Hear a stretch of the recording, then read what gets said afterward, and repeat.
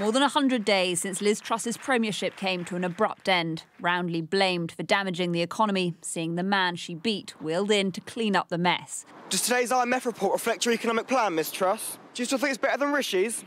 It is perhaps no surprise Britain's shortest-serving Prime Minister has been keeping a low profile, until now.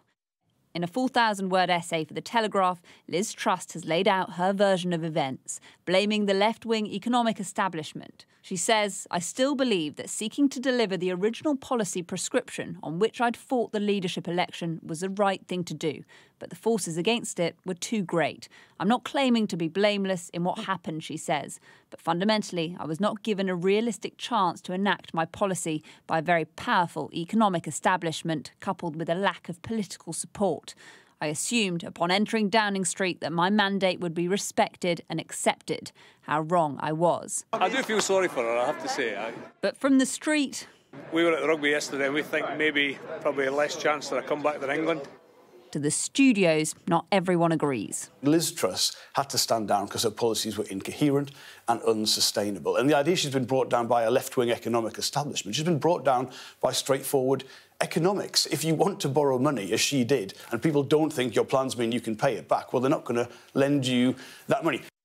There are a few who imagine a Liz Truss return to frontline politics anytime soon.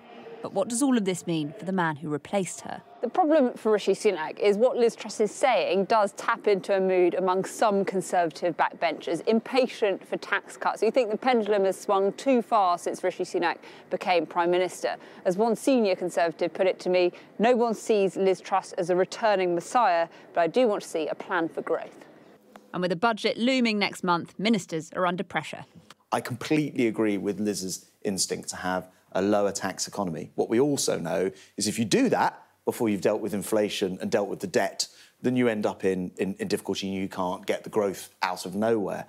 But three former Prime Ministers still in the Commons, two so recently ousted, looming over Rishi Sunak is uncomfortable. A political revival for Liz Truss doesn't help the man who replaced her. Ali Fortescue, Sky News, Westminster.